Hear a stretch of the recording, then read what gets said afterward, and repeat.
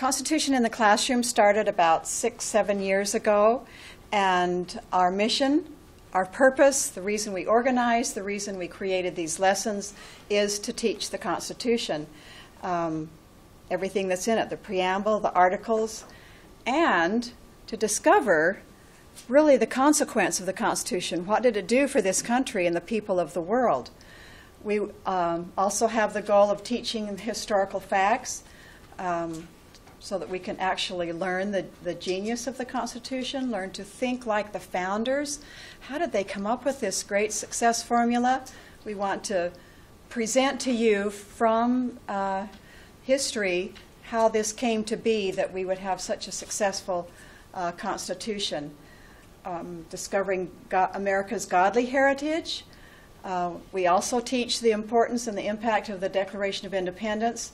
And as you see these slides in the presentation, many of them come from the classes that we teach students.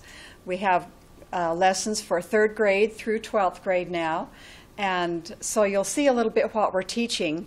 And we hope from these groups of adults who come that we can interest others to become teachers with us. But I've found that really every one of you are or can become a teacher.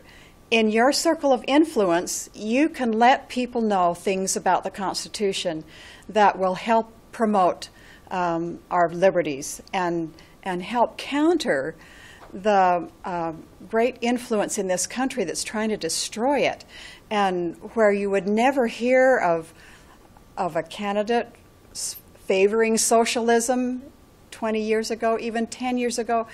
The ideas that are taught on college campuses and across this country are growing, and they're destructive of the Constitution.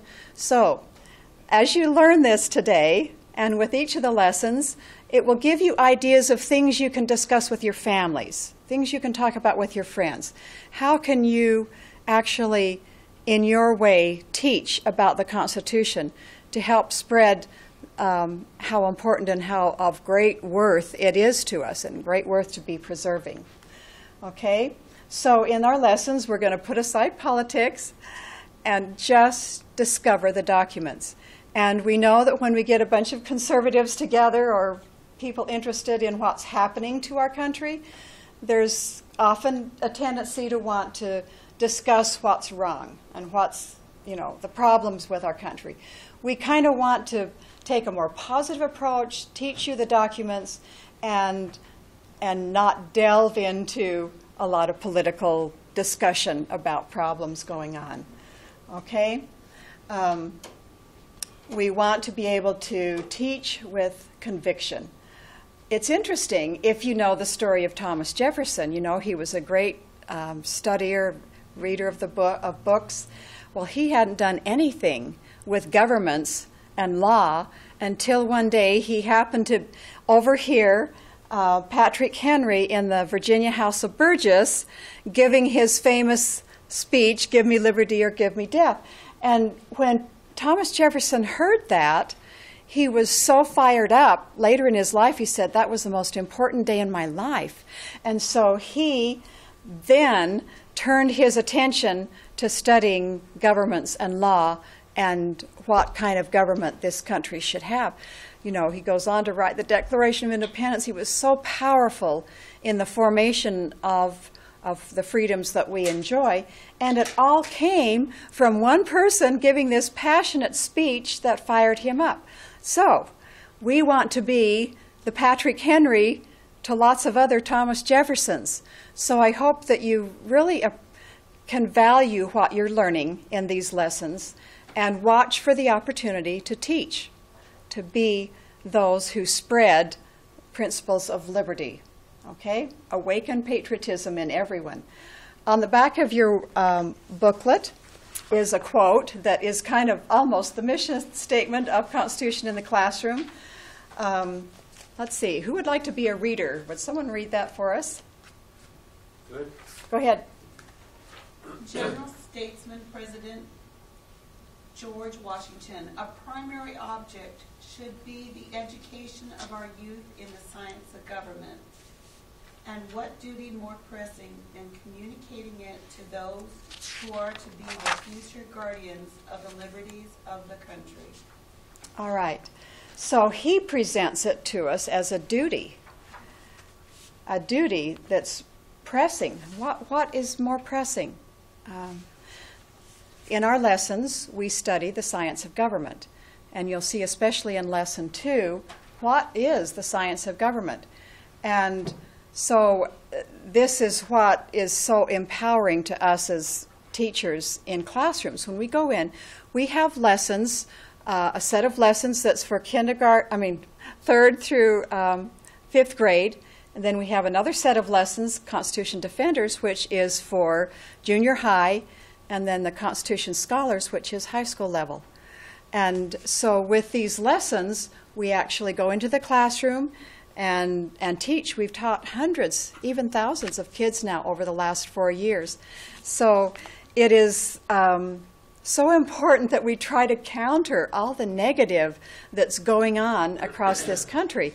All the important principles, all the important information about founders and real history of this country has been lost in our students' school books. So we try in this 5-lesson effort to try to give to them what they're missing and what is so valuable, what they need. So one thing we want to do is to go back to the day of the founders. We want to understand the original intent and learn to think like a founder. Just discover what they were saying in their quotes and in the information that gave them ideas to create our Constitution. Debbie, do you have a question? So most of this you got from the Federalist Papers, a lot of it? Right. Oh, I meant to mention, too, actually, quickly turn in your workbook. I'm going to be introducing the rest of this to you, but near the end, page 27. So our purpose here with the adult classes is in 5 lessons to just whet your appetite and give you an introduction into constitutional study. So these are the books here that we've used to create these lessons. The most important one listed at the top is 5,000 Year Leap, which has been a valuable textbook for anyone who really wants to understand where the success formula came from for the Constitution. So this is a valuable study, and these books here.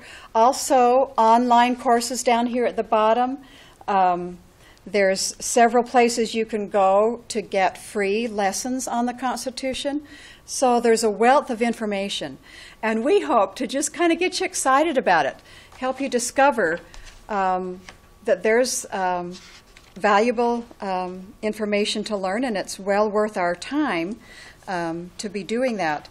And so anyway, this will help us to think like a founder. And as Diane said, this is where our material comes from that we use for these lessons. Original documents, going back to all the original quotes and information. Okay? So our focus is to be historically correct. You know, there's a lot of political correctness out there and things you can and can't say, and there's just a huge effort to minimize, diminish, cancel everything about the Constitution and the Declaration.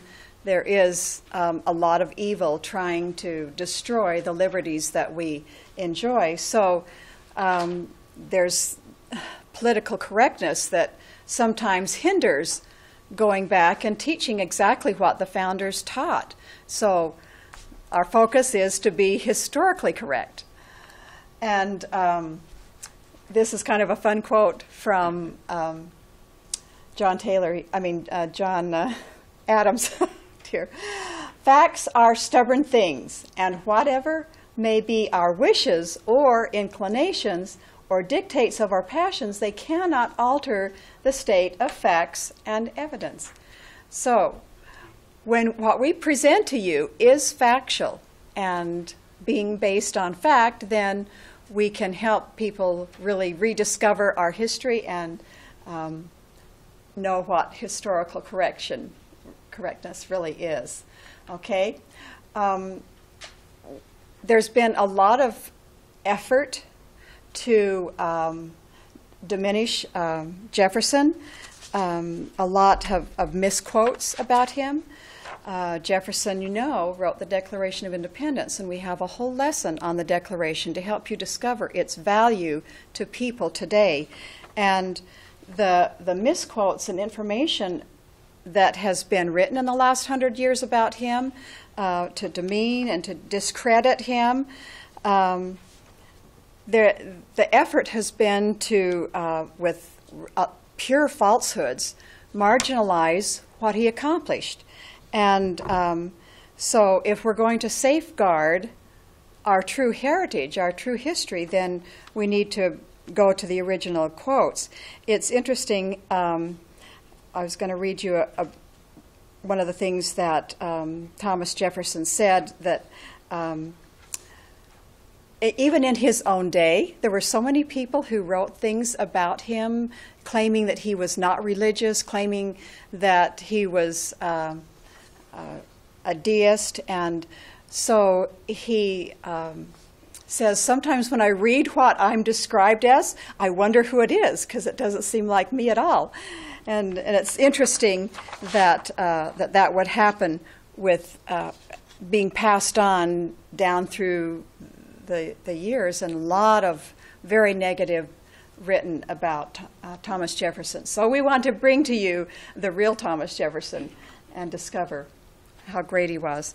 All right, first question. I kind of need to know how much you already know about the Constitution and what has the Constitution done for you. This is a question we pose to students in school. What has the Constitution done?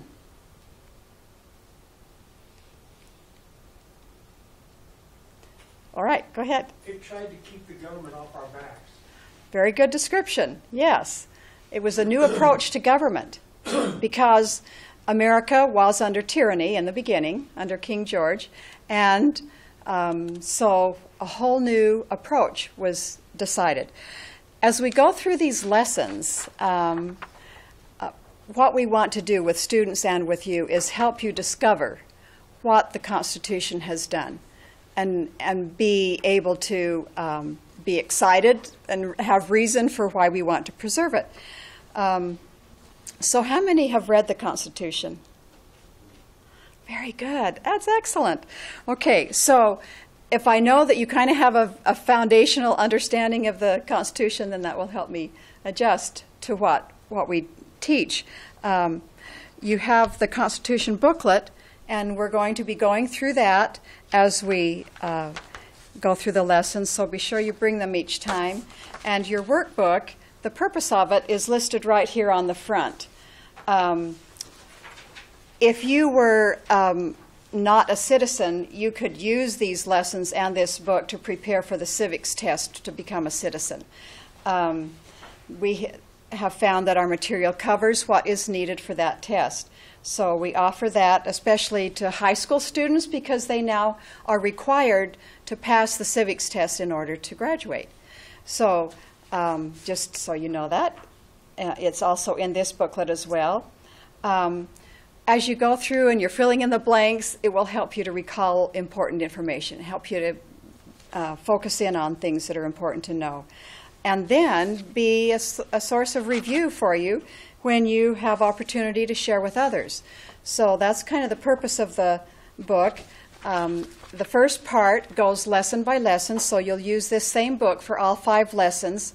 And then over on page 21, it begins the supplement section. So we'll point these pages out as we go along as they fit into lessons, and we'll be using the information that's in there. Okay? So you can keep your books open to lesson 1, and as much as I try to discuss exactly what's there, sometimes I skip over that, and you can just so you know, if there's questions that we don't specifically read and give you the blanks, the answers are in the back. So you can use it for a study guide and fill in those that you might have missed during the lesson. Okay. All right. This is what farming was like in the day of the founders. Do we farm that way today? Isn't that amazing? How much it's changed from this to this. And how long has it been? How long have we had our Constitution?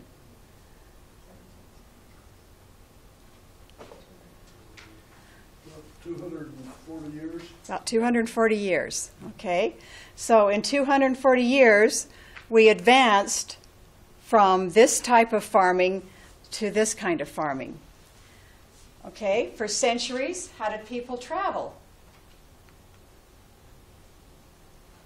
Isn't that amazing? If you look back at ancient Egypt, it's fun to see their old pictures, and it helps you realize the ancientness of this way of travel. And then how do we travel today?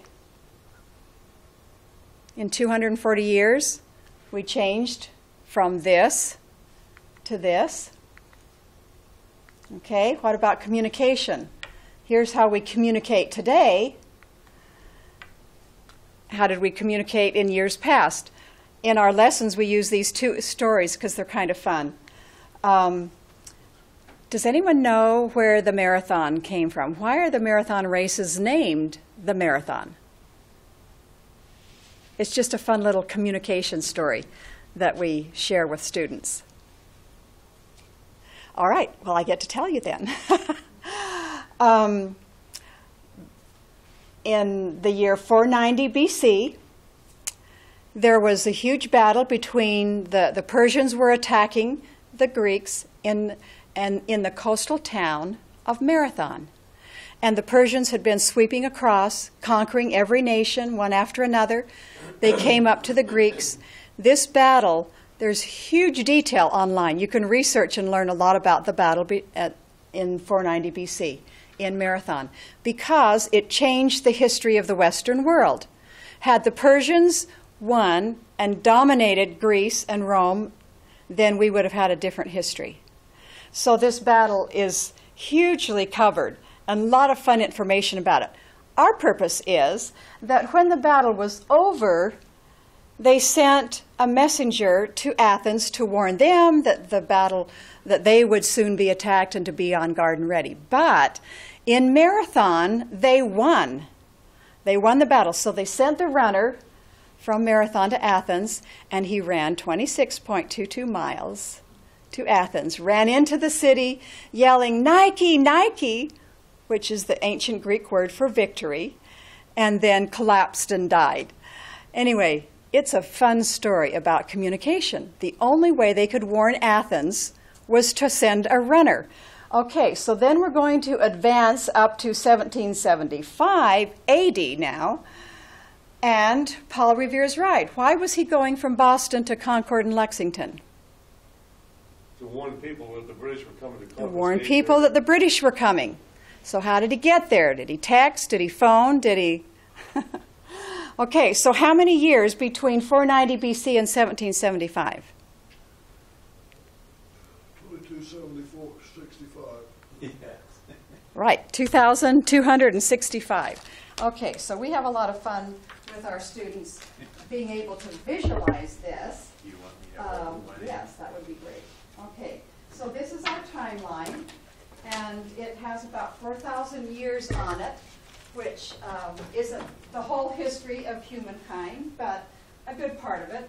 So you'll see on the tape, on the rope, the yellow tapes are 100 years. So that's a pretty good amount of time, but small on here. You want to hold that in? And the blue marks are 1,000 years. So as you go down the line, here's the beginning of the changeover from BC to AD. We talk with the students about how you measure time.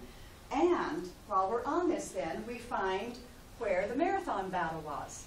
And when Pheidippides made his famous run, right here. Okay, so then the green tapes on here are inventions. There's a few here and there. Okay, not very many, but there's a few. And red ones are just important events. Here is an important invention, the printing press. Here's Columbus, Jamestown, the beginning of the colonies. Way down the line, isn't it? So our country hasn't been around for very long. Then we come to 1775, the Declaration of Independence, Constitution, and Founding Fathers. Okay, so here's our time frame for the technology leap.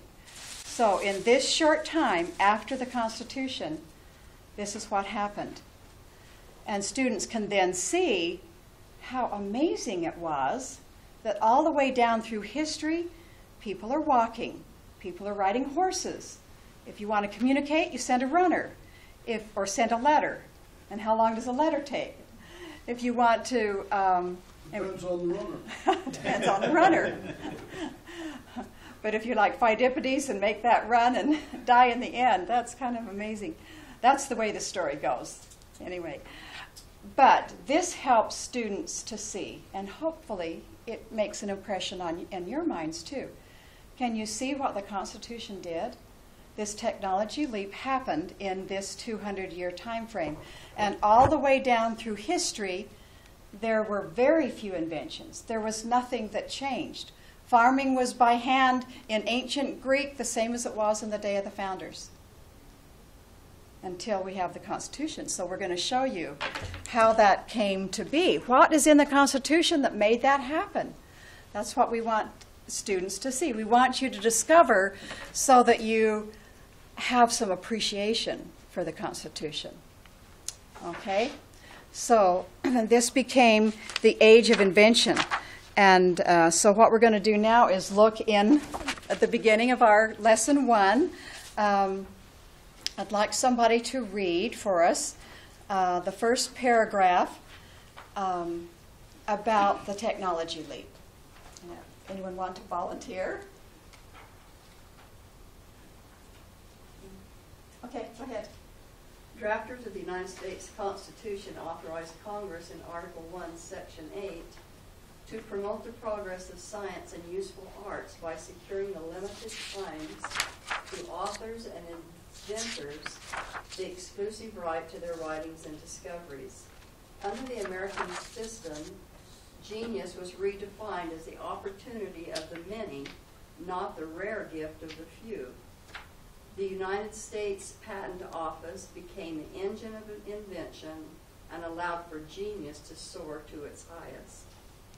Isn't that impressive? Isn't that amazing? That Constitution did that. It was from the Constitution that the technology leap got its momentum. Okay, go ahead and read the next part. The patent system was praised as one of the great institutions of American Republic and the engine of invention and prosperity, a prime cause of the nation's remarkable inventiveness.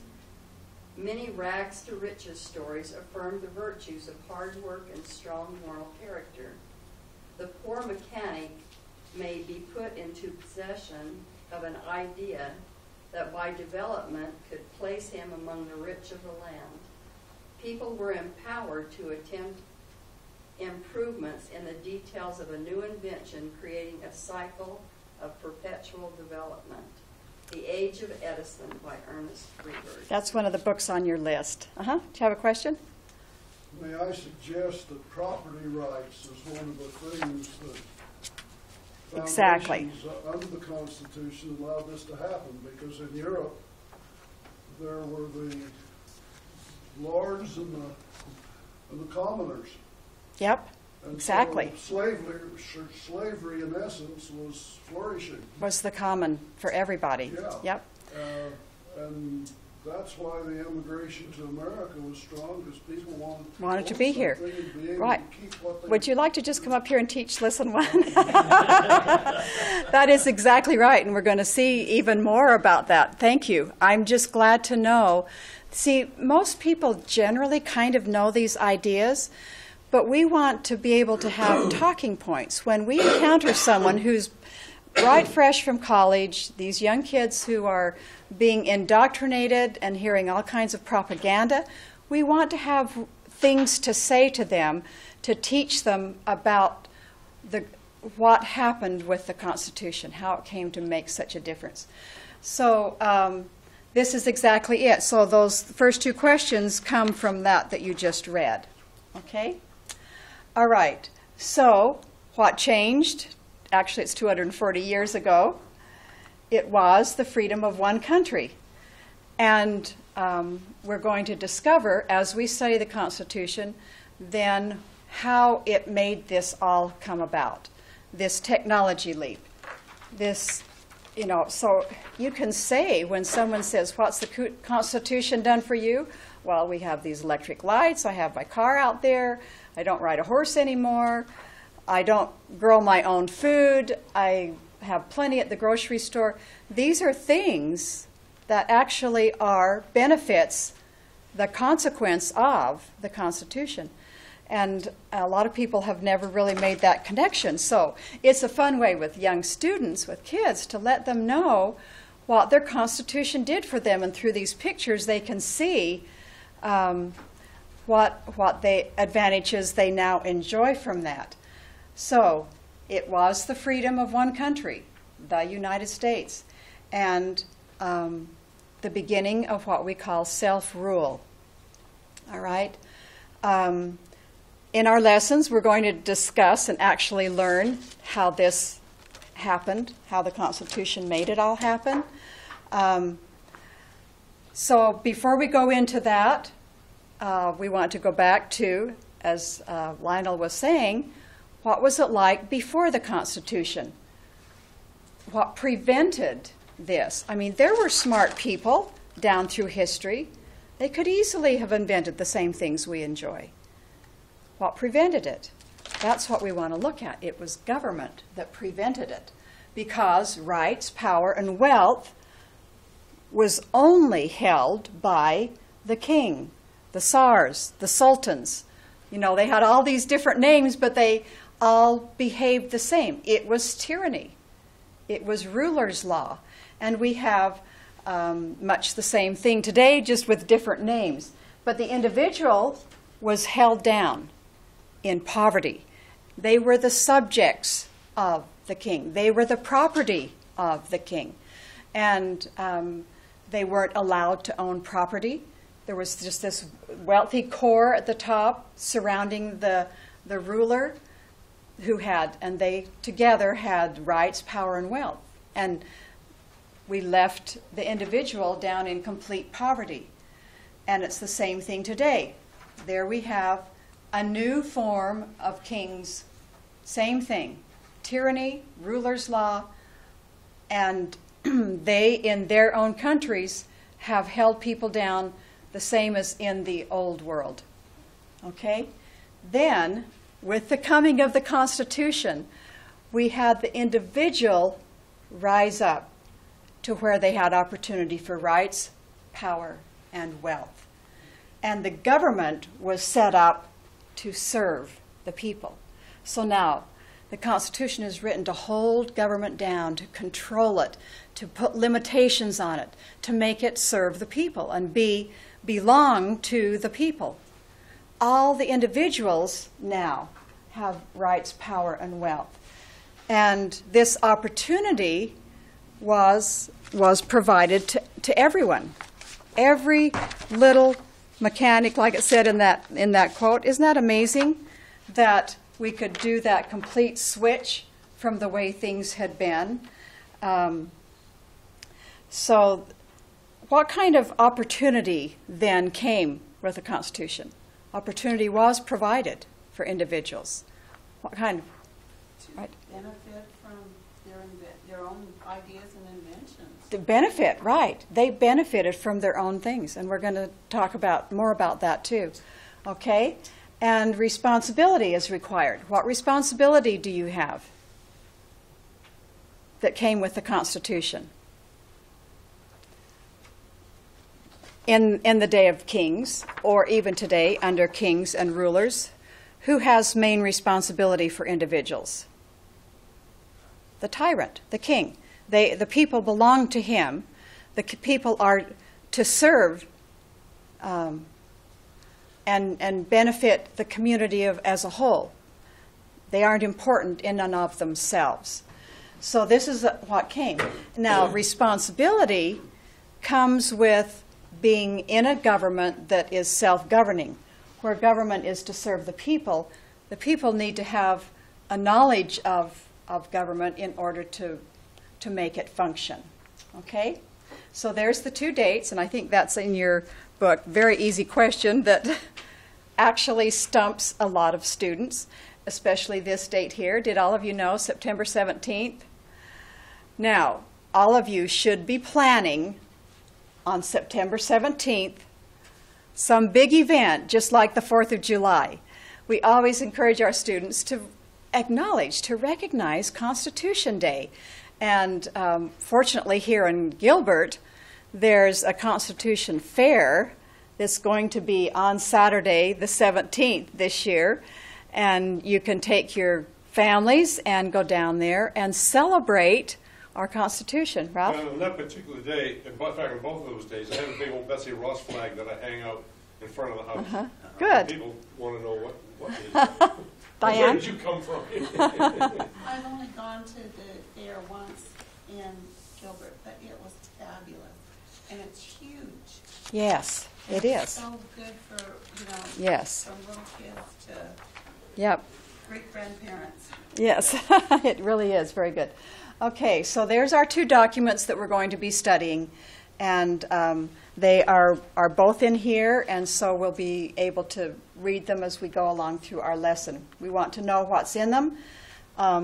We want to be looking at the consequence of these documents in these lessons so that you have things to say to someone who might be leaning towards this new propaganda on socialism.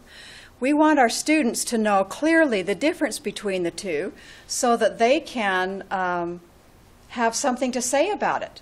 They can make an intelligent decision. So you see, this is so valuable that we get out into more and more classrooms and teach more students these principles. Okay? So, to jump right in to our Constitution, and also I'll refer you now to the supplement in your book.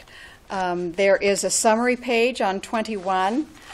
This gives you a brief outline. This top part is the Constitution in a nutshell. So, how many articles are there? Who knows? 7. You're right. Thank you. Okay, and then amendments. How many amendments are there? 27. Okay, so there's just a brief summary, and you can begin to study that over a little bit. And what I want you to learn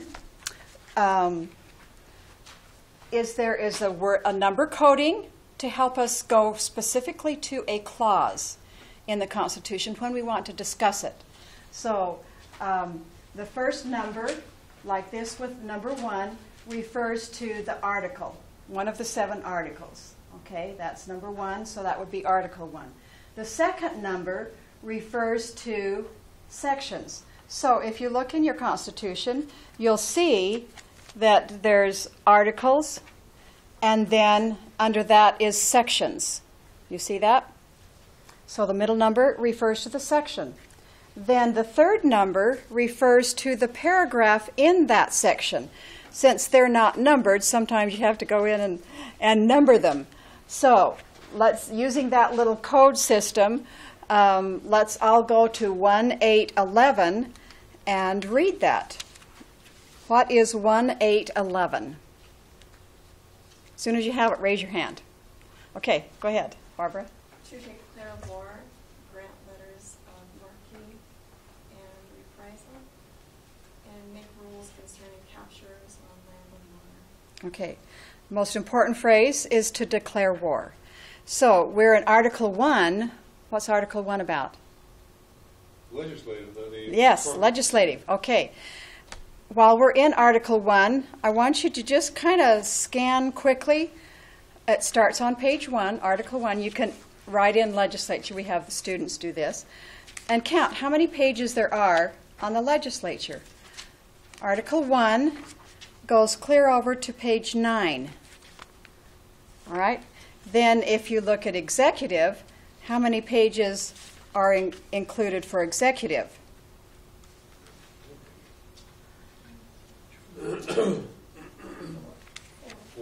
Less than 4, right? Okay, so what's more important? Legislature, legislative, or executive branch? Legislative branch. So many times you hear people talk about equal and separate branches. They are not equal. They were never intended to be. The legislature is the most important branch. And if you look at judicial, it's about 1.25 pages. So legislative is, judicial is very small. They're all separate, but they are not equal. That's an important concept to understand. Okay, now let's all go to 441. Oh, wait, go back to the first one. Okay, so the legislature is supposed to declare war. When did the legislature last declare war? On the 11th of December, 1941. Right. World War II. Have we had any wars since World War II? Just police action. So our legislature has totally disregarded the Constitution. They have not followed their instruction to declare war.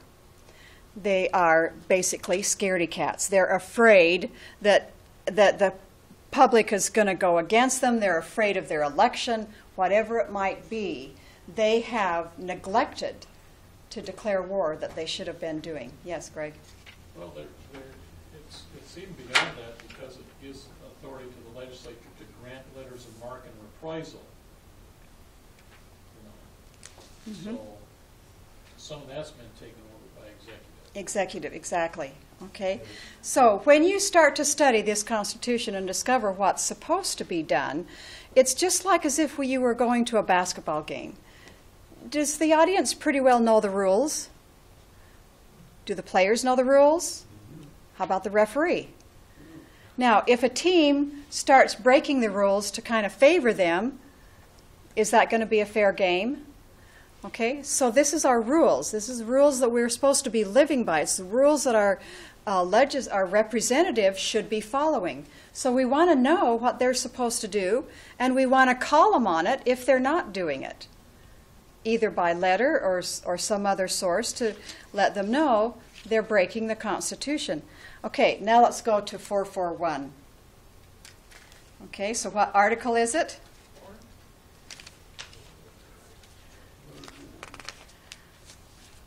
First number is the article, so we're in Article 4.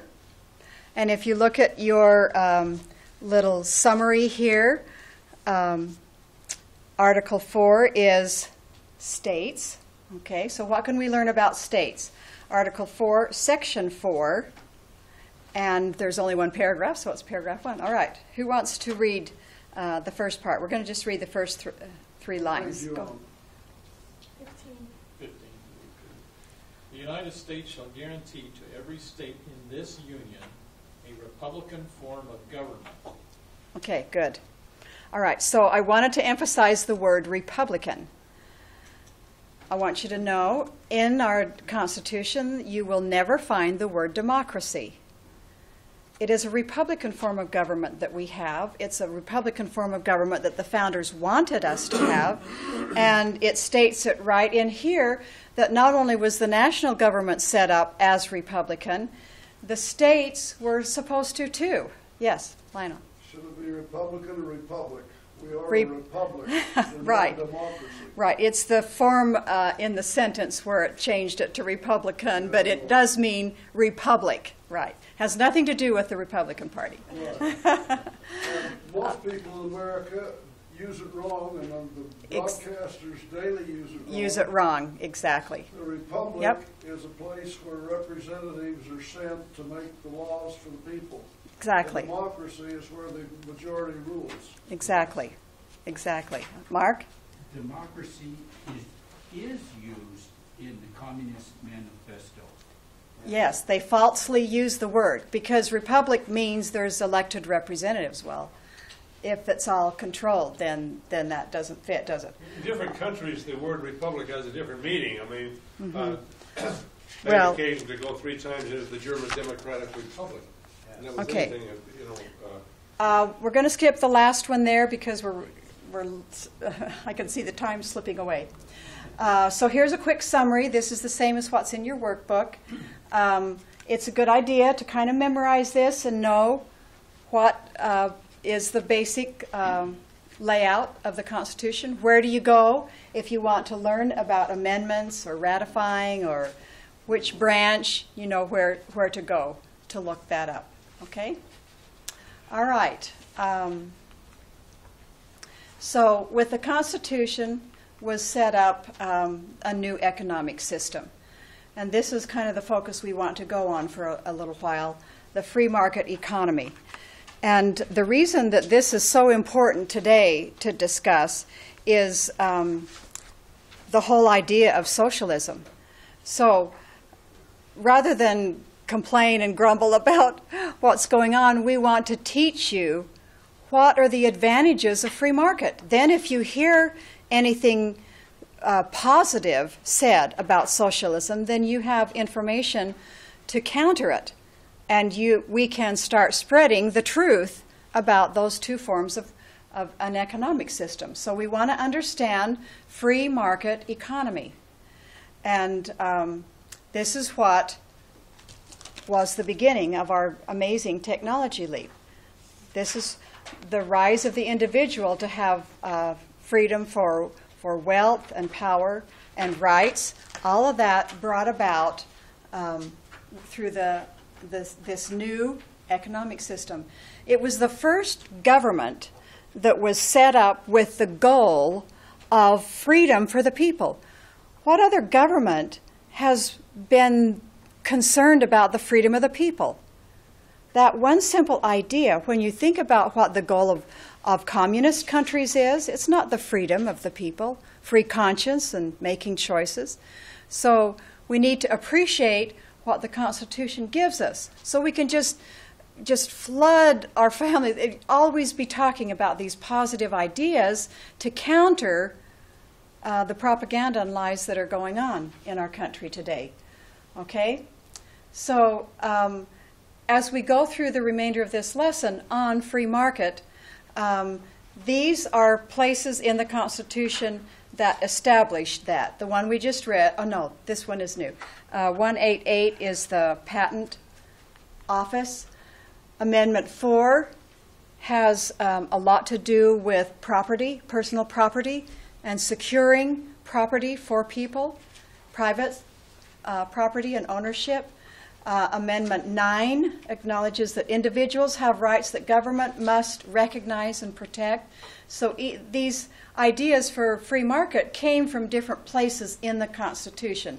Amendment 10 and just the whole idea of a limited government, a restrained government, a government that could not step on the rights of individuals or interfere with their right of conscience.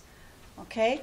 Legislature was given 20 numbered powers. The executive only had 6 things. So all of this limitation on government gave people the feeling of importance, that they have a part. This is a self-governing country. Okay? So here's the first question. This is now a lot of the fun slides that we have with our students. So, do you like to be told what to do? That's an easy question to answer, isn't it? So the first advantage to free market is that you choose what you do best.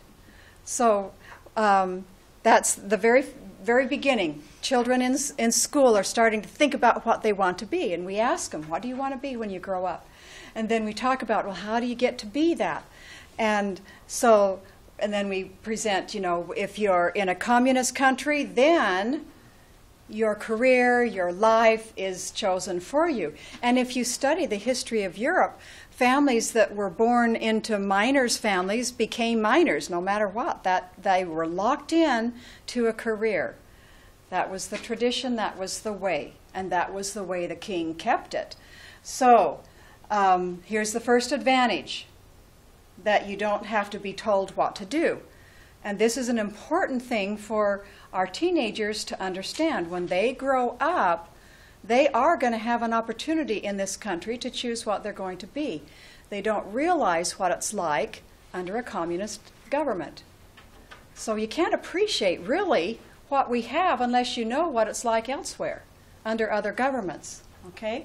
So the second advantage is that hard work brings personal benefit. And that, again, is something that many people don't appreciate and don't recognize. Go to, in your workbooks, to the end of this lesson. Down at the bottom, there's a great quote from Ben Franklin. Who wants to be the reader this time? Go ahead, Lila. The way to wealth is as plain as the way to market. It depends chiefly on two words, industry and frugality. That is, waste neither time nor money, but make the best use of both. Without industry and frugality, nothing will do, and with them everything. There are no gains without pains, and diligence is the mother of good luck. He that gets all he can honestly and saves all he gets, necessary expenses expected, will certainly become rich. Okay. Is this a principle that we want our students to know? So throughout our lessons, we sprinkle in these great American ideas that began with our founders. And as they instituted self-government, they truly gave responsibility to people to be in charge of their own success. So in this new system, then, your hard work benefits yourself. So when we talk about this with kids in school, when you work hard and get an A, it's going to really benefit you. And it's something that is kind of being lost, that American greatness is tied to citizens' hard work. All of this happened because they did work very hard. Okay, so some of our other advantages shows why they were so willing to work hard. We talk about all these different things that we do. You know, many of our kids will choose, they want to be in a sport. So I said, well, can you just walk out on the court and be an instant great star? We talk with them about how the hard work comes first. But the hard work then benefits them personally. And that's something that is being lost with the growth of entitlements. And we know that that's a huge problem creeping in, and these ideas of real strong principles, the original American ideas, need to be retaught because they're being lost. There is a total attitude of entitlement, and we want to counter it. So we counter it by teaching a true principle that personal benefit, personal reward, all of it comes from your own hard work. And so there's a lot of things you can talk about there with students that helps them understand that. Okay? So, Sarah? yes. A wise person once said that the only place that success comes before work is in the dictionary. That's exactly right. Okay, we're going to do a fun little presentation about the hard work idea. If you look in your book on page 23, there is the invention of the airplane, and I've got a little video that I want to show you about that.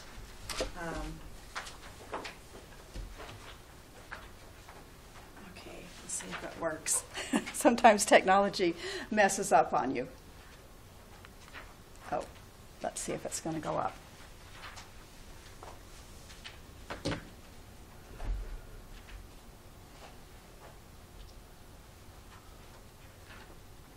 Well, it's not.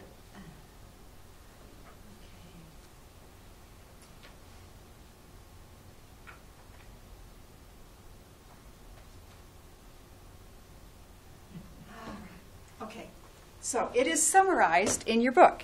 This was from, it's a little video clip from Hillsdale College, which is on the recommended list of places to go to study the Constitution. And if you look at this page here, the Wright brothers' soaring success, and it gives you just the quick details of how they succeeded in making the first actual flight in air with their airplane. About the same time that they were beginning to study, the federal government decided that they should help this along. So the government-funded failure was to give this Langley $50,000 of public money. Remember, if the government gives anyone any money, it is public money that they have taken from someone else, so it's not really theirs, it's public money. There were also private donors. Everyone thought the government was going to come up with this great invention. Well, when the government tampers in it and puts money out there first before the hard work, what happens? Yep. Yes. Well, we've learned that lesson well, haven't we? We have learned that lesson well. And the little video that I can't seem to bring up explains this, how when the government got involved and put up all these thousands of dollars, then it didn't produce anything like what the Wright brothers did with the $1,000 of their own personal money. This is a perfect example of how government does not work. But individuals who are motivated and do the work first, then they benefit because they're motivated by their own hard work to accomplish something great. Yeah. Yeah, I watched a little special on the Hubble telescope, and why it was a failure at first, and no one checked it because it wasn't their own money and everything. If it was their own money, man, they would have looked at every little thing. I mean, finally it did work, but it was humongous, and then they had to come up with an answer to solve the problem of it being put up wrong. Right. So this is just an example. When the government does it, they put up the money, and then there's not the same motivation. It's just not the same. We should learn from this old example. Okay, so moving on then to the next advantage. This is another one that Lionel mentioned, is personal ownership. Incentive. When you have the opportunity to own something, it is so motivating. You just work and work and work to be able to own. And we talked to the students about how people actually own these places. It doesn't occur to them that there is an owner. And when they see new clothing, somebody owns that idea for that clothing. So these are things that people have come up with. You can come up with a whole new recipe, something that everyone loves, and then, or makeup products, or new technology, or toys, or there's just so much that individuals can choose. And when they're motivated with the idea of eventual profit, then they're very focused on hard work. All right? So it's important to know, under free market, you are free to own your own business and free to own your own ideas. This is not an advantage of socialism or communism. Okay? All right. So we want to just take a minute and talk about incentive to see if it matters. Okay? So if the government had some wilderness land that they decided that they wanted to develop, here's two scenarios. Under a socialist government, they would put out the notice that they were offering minimum wage, come and build fences, divide this property up, and then it will be sold for development. In a new area where there's more food needed, a new area where we could really spread and have some advantage. So They're asked to build fence with, and they're paid minimum wage. So how hard do they work? If you just get minimum wage and you're paid daily, what do you really want to do? Make the job last longer? Work slower? Work just hard enough to keep from getting fired. Keep from getting fired, that's right. Okay, so here's the second scenario. The worker is offered a job, the worker is offered under free market. They are told that if they, as much as they can fence in a week, they can purchase that property at a discounted rate. Okay, so then how are they going to work? All right. So you see, under socialism, where there's no incentive, what do you end up with? Under a free market, incentive is everything. It is highly important, and it's a natural human tendency. If you're offered an incentive, then it just always works. In class, we have the kids draw stick figures, and I time them for 10 seconds. And they'll draw one or two or kind of dawdle or do nothing. And then I bring out a bag of candy. And I say, now turn your paper over this time. I'm going to time you for the same length of time, and you'll be given a piece of candy for each stick figure. So what do you think they do? You say go, and they're so cute. They're just drawn. There was one little kid who drew a whole bunch of circles, lines, and a straight line for all the arms. He had like 23. Anyway, they are inventive, they're creative, they're hardworking when there's an incentive. And at the core of free market is incentive. And under socialism, there is no incentive. It's not important. It doesn't matter. You don't need incentive. That's exactly what they tell you. So when you talk to someone who's leaning this way, you need to keep these ideas in mind, that these are answers to what someone might, when someone might be giving all these grand ideas of how socialism could be so much better. We want to have the facts, okay? All right? So free market brings the promise of private ownership, incentive to improve is always there, and economic efficiency. Here's another fun way of talking about free market. Also part of free market is competition. Well, some people who've been in business and had maybe some failure would argue that competition isn't valuable. But look at what happens. Here's just a simple example. So on a street, you start out with one lemonade stand. If there's no competition, he can sell as much as he wants for any price that he wants. Then if on the street, some other lemonade stands open up, and then there's competition, then you've got to adjust your price. And if there continues to be more competition, you've got to get attention, you've got to have a better product, you've got to add to your product, so there's better prices, greater production, and incentive to improve. You see how important competition is? And the control of the people over the prices. So if there happens to be a cold week and nobody wants any ice cream, or there's a recession, then the person themselves adjusts their price. So you adjust. You don't have to have government telling you what to do. So regulations, over-regulating production, really kills incentive and isn't needed. Okay? So these are all the advantages that come under free market. That's how this happened.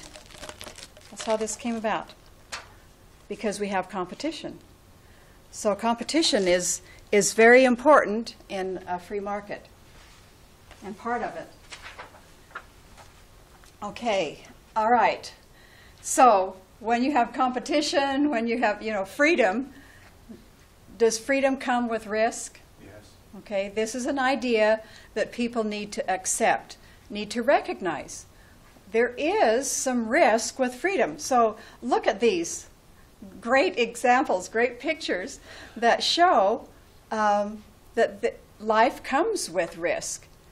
And when you try to control and keep risk out of your life, then all you can do is become a slave. Slaves don't have any risk. They're told what to do. They don't have to worry about where their food's coming from. There's no risk at all in their life. They just do what they're told.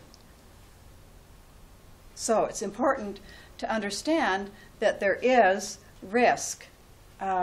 We allow risk, or we have to trade liberty for security. This is the whole crux of the problem right now. People in America, the youth who feel entitled to things, they want security. And they're willing to take security over freedom. They don't realize what they're giving up when they cry out for security. They don't realize that they're going to lose their freedom. So one thing, the visual aids, again, that we use in class, we tell for this idea here, we tell the story of the ant and the grasshopper. Anyone know the fable of the ant and the grasshopper? We actually enact it in class. It's very fun. So the ants in the story are being very responsible, and they're collecting their food for winter and storing and working hard and working hard. And the grasshopper is not. He's just playing and dancing and singing. And so then come winter, the grasshopper who did not take responsibility doesn't have food. He goes begging from the ants.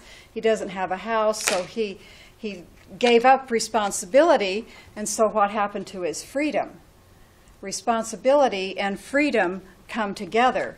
So if you want freedom to be like the ants and eat what you want and as much as you want and all your favorite foods, then take responsibility and collect it.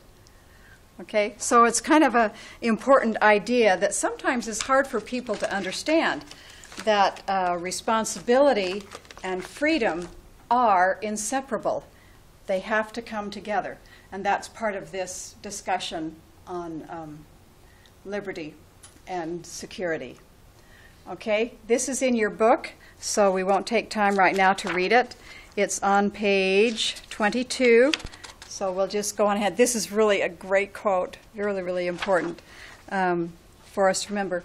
I'll just read the bold part here. It's an American creed by this Dean Alphonse. I seek opportunity, not security. I want to dream and to build and to fail and to succeed. We have to get students to understand that fail and succeed come together. We're up and down, but we want the freedom. It is my heritage to stand erect, to think and to act for myself, not be controlled. People don't understand that under socialism, communism, you're going to be controlled. They just don't see that. Okay? This, with God's help, I have done. All this is what it means to be an entrepreneur. Okay, this is the idea we want to promote, that hard work brings personal benefit, brings great satisfaction and accomplishment. It's what makes the technology leap happen, and it's the American ideal, the way that the country grew so strong and great. And Ben Franklin said kind of the same thing. Any society that will give up a little liberty to gain a little security deserves neither and lose both. So if you look at examples, really that's what happens. If you give up liberty in order to gain security, then you lose them both. Okay. So there's 5 advantages. This is the 5th one. So free market gives responsibility to individuals for their own success. So we talk about, just the comparison of the pictures, who's going to succeed and who's not. So this is kind of a fun way of helping students understand this. Individuals are responsible for their own success. Government doesn't owe us anything. That is an idea that is quite contrary to a lot of popular ideas floating around in the country today. Okay? So you have the opportunity, build your success or allow your own failure. A principle that is so important for young kids to learn growing up. All right? So when we look at society and when we look at people, there are always those looking for a free ride. That's just part of our society, isn't it? So what happens when some choose not to work or take responsibility? Where do they turn? What do they do?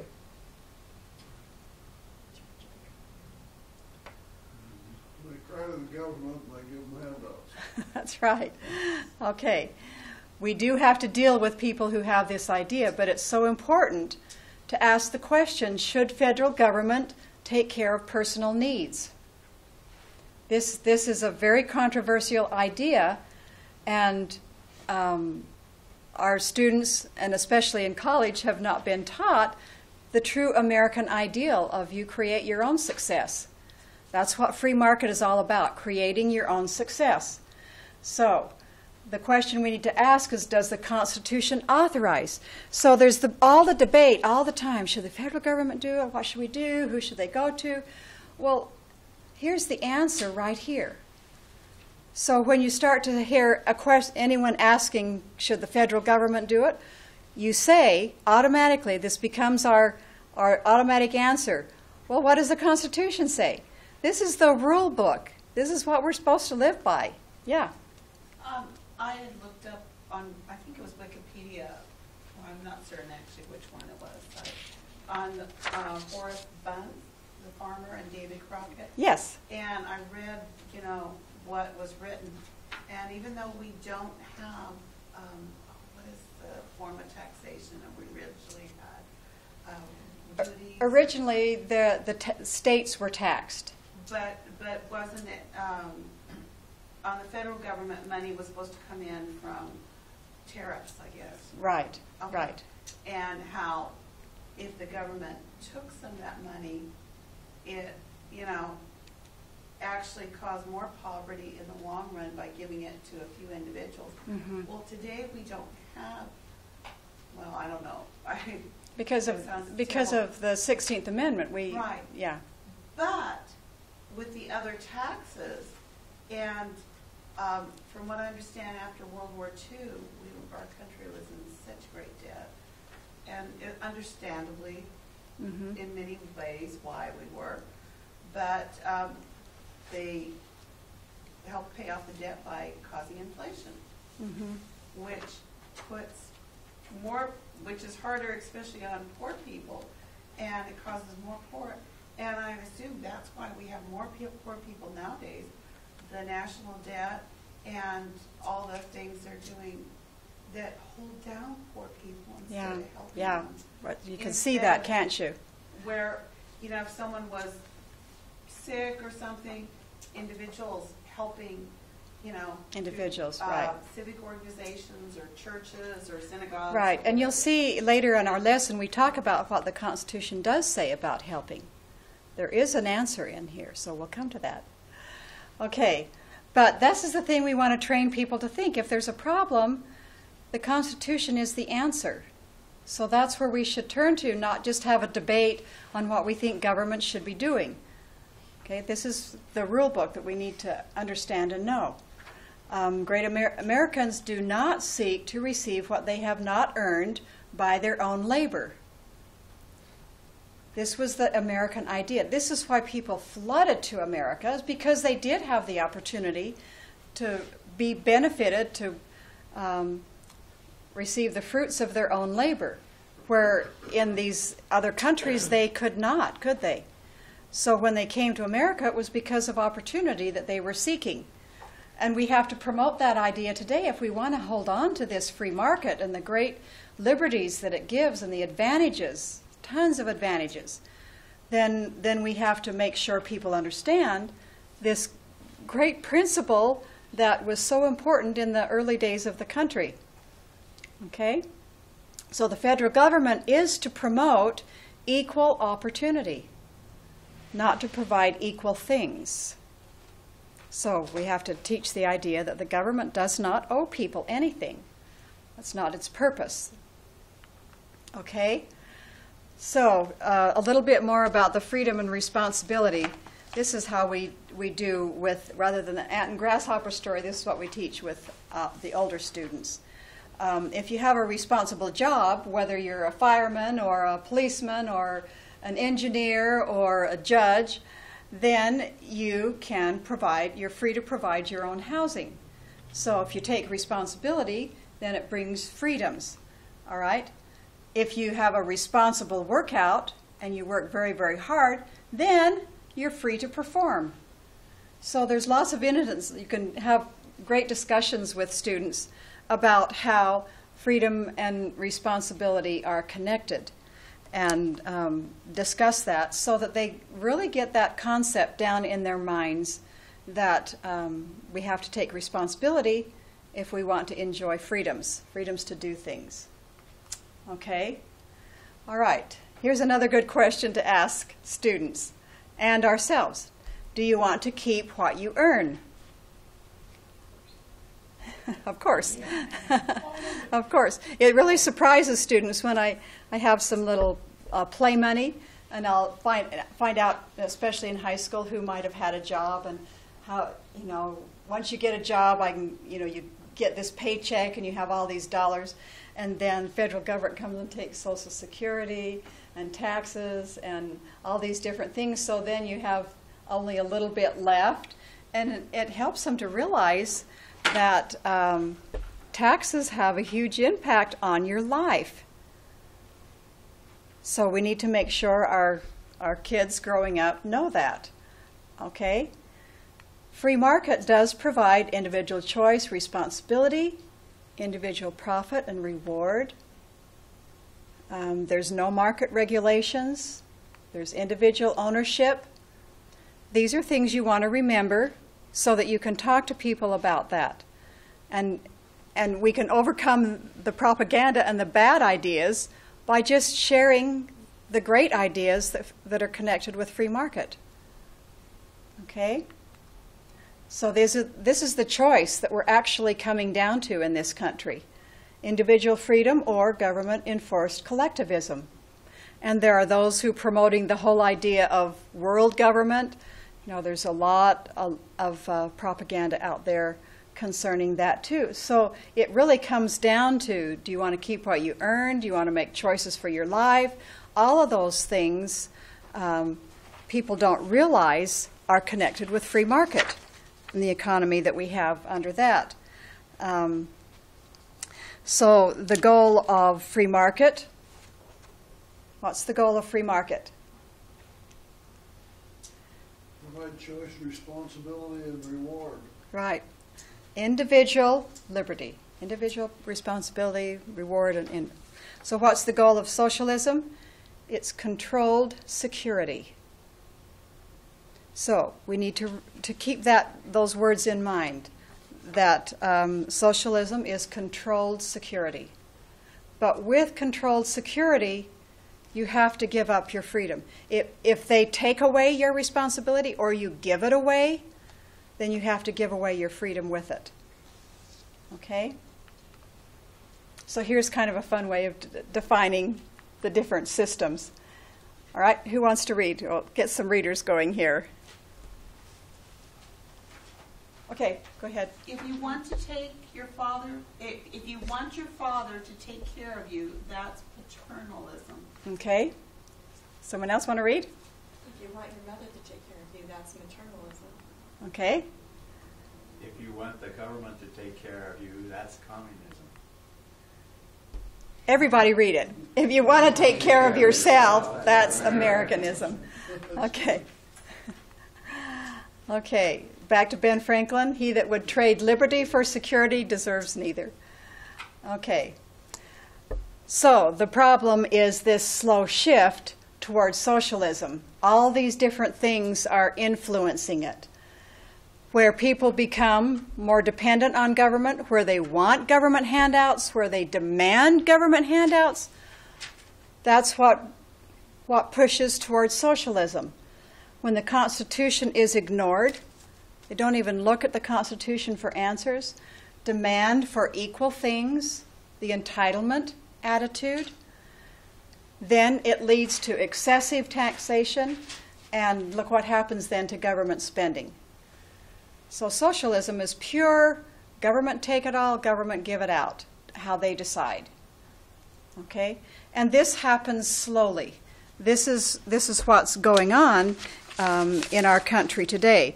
So we'll look at this next slide and see something that's really tricky for people to understand. We started with free market or free enterprise. About in the mid-1900s, the word capitalism came to be. And to begin with, capitalism was pretty close to free market. But by then, we already had a lot of regulations. So we didn't really have free market anymore. So we went from free market really to capitalism. Today, we have crony capitalism. So do you know what crony capitalism is? Mark? It's when the government or anybody else persuades markets to be opened and products to be made rather than free enterprise dictating. Right. Okay. So there's regulations. Who are the regulations made for or by whom? Regulations are made to keep the wealth with the wealthy. They influence government. Wealthy people are controlling regulations to control the wealth in their own hands to prevent any kind of failure. So then we go from crony capitalism, which we have to admit, don't defend crony capitalism. It is not good. It's not what the Constitution set up. It's not what made this happen. This was pure free market. And so we want to, a lot of people have a lot of bad stuff to say about capitalism, and I just say, you're right. You're absolutely right. We have nothing but crony capitalism right now. And the very next step is socialism. And then from socialism, you step a little farther and you're into communism. So here's the slow shift that happens. We had free market, and these were the advantages that came with it. Now we've had this slow shift towards communism or collectivism. We still have some of this. There's still evidence, and so people are saying, well, communism or socialism, it works. The thing is, we still have a little bit of all these still there. We do still have private property, private ownership.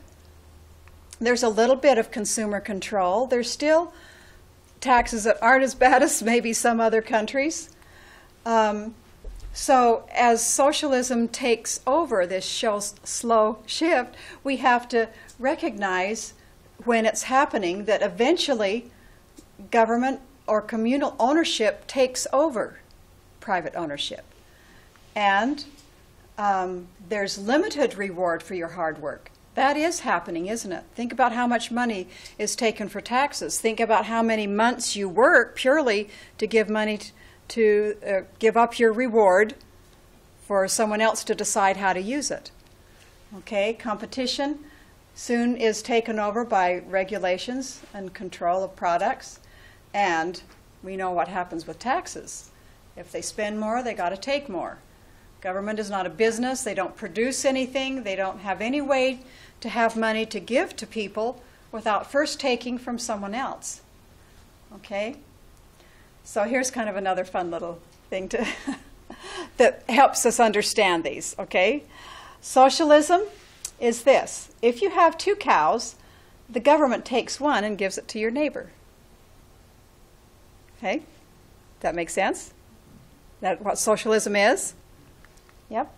Communism, if you have 2 cows, the government takes both and gives you some milk. So there you lose ownership. Fascism, if you have 2 cows. This is the thing that they promote, the idea of fascism. Oh, you can keep your business. You're still the owner. Well, you are still the owner, but the government takes all the milk and then sells some back to you. So all the products of any business under fascism are controlled by the government. And they claim that you have ownership, but you have no control of what you do. That's what fascism is. Okay? Nazism, really bad. If you have 2 cows, the government shoots you and keeps the cows. Free market. If you have 2 cows, you sell one and buy a bull. Does that make sense? Yes. I just found out today, Nazi stands for National Socialist. It was for the National Socialist Party, and they shortened it to Nazi. Yes. Mm-hmm. Yep. All right. So we love free market. We love the opportunity to make choices about our property.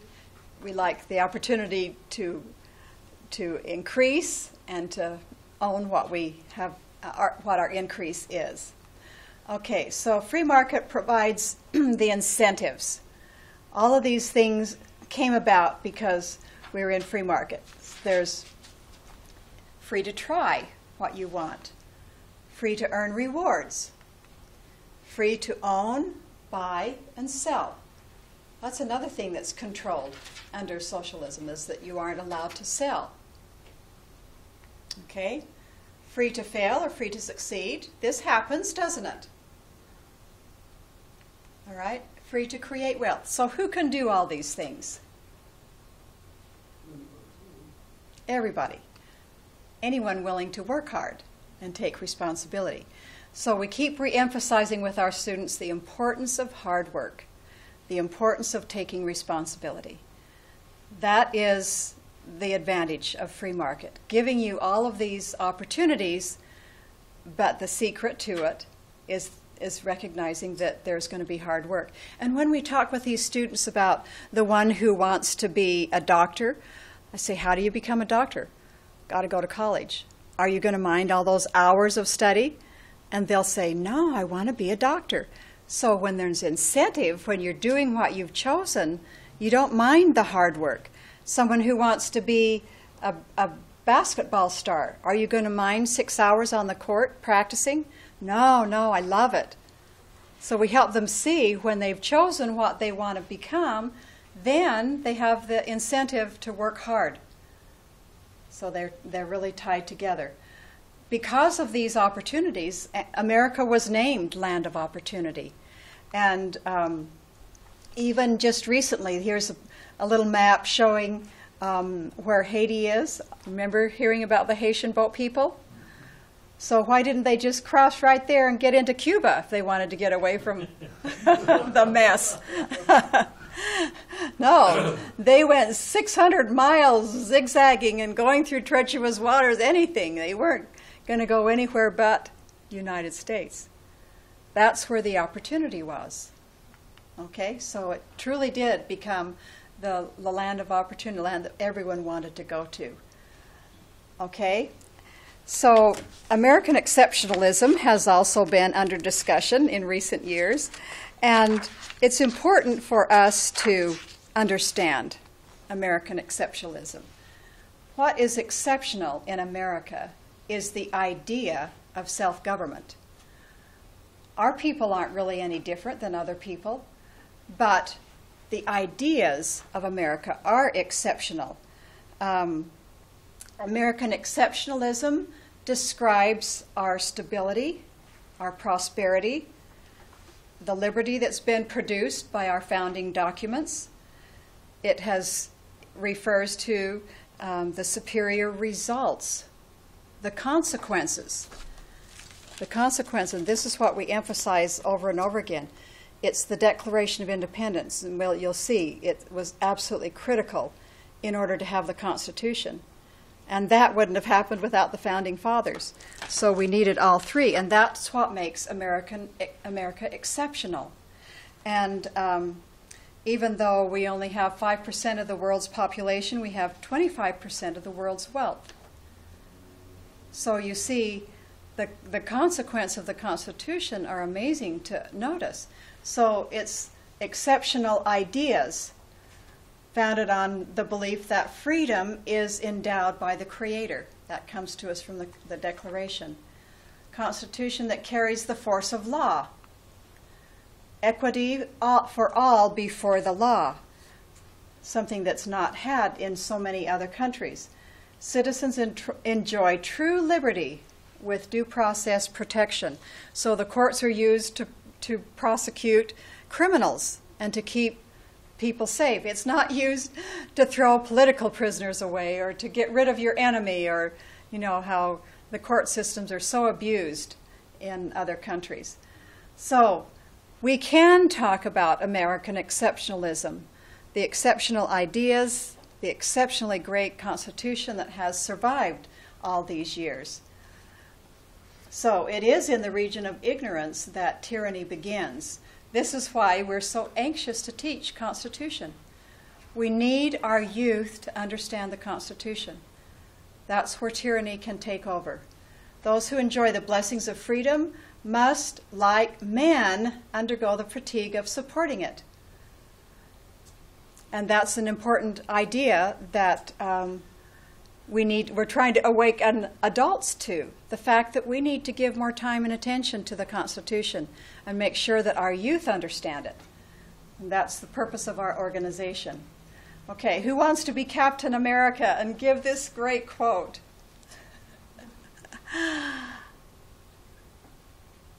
Go ahead, Lionel. Read it out loud for us. Be Captain America. It doesn't matter what the press says. Doesn't matter what the politicians or the mob say. Doesn't matter if the whole country decides that something's wrong. Something wrong is something right. This nation was founded on one principle above all else, the requirement that we stand up for what we believe, no matter the odds or the consequences. When the mob and the press and the whole world tell you to move, your job is to plant yourself like a tree beside the river of truth and tell the whole world. Over here? No, you move. All right. Our Constitution holds the river of truth. And when people begin to say there's probably a better way, there's ideas being thrown around that counter the Constitution, we want to be able to stand and say, this is the truth. This is what created the technology leap. We want them to understand the advantages of free market and to know that there is great exceptionalism in the ideas of America. So we end our lessons with a little pledge that we have our students repeat. Constitution allowed free market. So we say we will save our Constitution and keep a good thing going. All right, that's the end of our lesson. Thank you. It was great to have you here. And